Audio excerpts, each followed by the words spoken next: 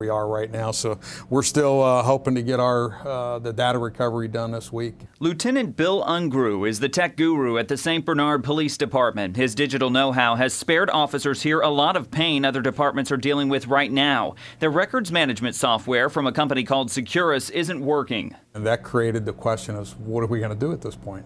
And fortunately, we had our old software, which we call CPR, Computerized Police Report System. For now, St. Bernard is using their former software from almost 2 decades ago. They also have backed up information on hand to help them continue operating.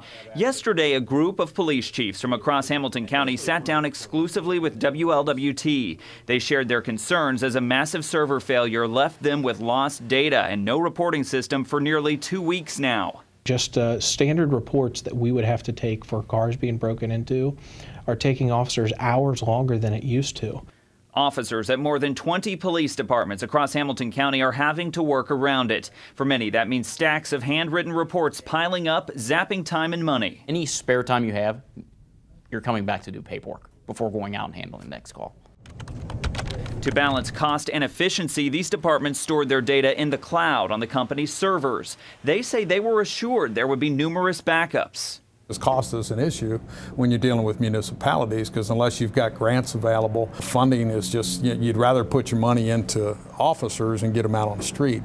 But some chiefs say this data catastrophe could cost more than money. It could put safety and court cases at risk. The Hamilton County Prosecutor's Office usually has access to the system, and for now they are working with the affected departments to keep the information flowing in other ways to make sure cases go on as normal. Hopefully they'll figure out what happened and make sure it doesn't happen again. All right, now departments we've spoken with say they spend between $3,000 and $17,000 a year for this service. Now they're standing by for their data to be restored, which they hope will be completed in days. Dan Griffin, WLWT News 5. Dan.